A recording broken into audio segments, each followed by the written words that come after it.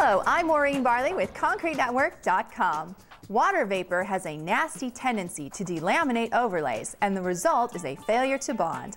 The best defense to having an impermeable overlay trapping water vapor emission is to seal the concrete before topping it with an overlay. Dave Pettigrew of Diamond D Concrete in Capitola, California, shares his method to avoiding this potential nightmare. Dave starts with Crown Coat Vapor Barrier from Crown Polymers. It's essentially an ultra-low viscosity epoxy. But before he squeegees the product on, he starts with the most important step, preparing the surface by grinding the floor.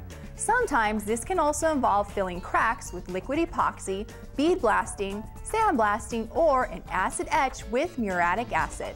Finally, after a layer of 25 to 35 millimeters of Crown Coat layer, he back rolls it and lets it level itself. The next day, he applies an epoxy coating from Crown Polymers, and while it's still wet, he broadcasts sand onto the surface until it no longer wets from the epoxy.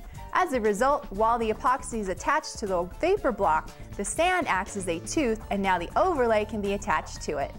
Dave summarizes this whole process by saying that it may seem like a lot of extra work, but nothing compared to the nightmare you have to deal with when it starts coming up.